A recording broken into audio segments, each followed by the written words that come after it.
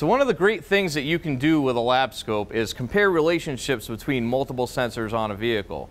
For example, this BMW's got 2 different cam sensors and a crank sensor. So if you ever had a suspected timing issue or something like that, you can go in and compare the relationships between the 3 things. So let's walk through how we do that. All right, so I have the scope hooked up here, 3 channels. I got the crank sensor on channel 1, the intake cam sensor on channel 2, and the exhaust cam sensor on channel 3. So let's go fire up the car and see what we get for a pattern.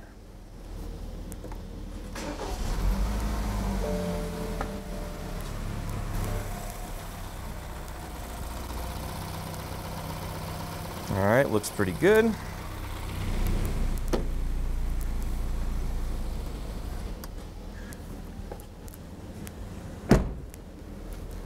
All right, so it looks like we're in a little tight here, so let's zoom out a little bit and see if we can get a better look at this pattern overall.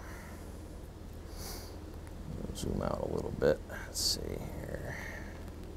There we go. So here is 1 revolution of the engine right here within these 2 cursors.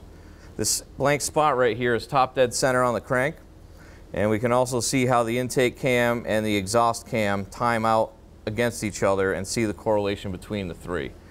So if you have a cam timing problem, you could also do this with 1 single cam sensor and a single crank sensor, but if you have some sort of timing issue that you want to look at, check the correlation between them, and that should help you diagnose it.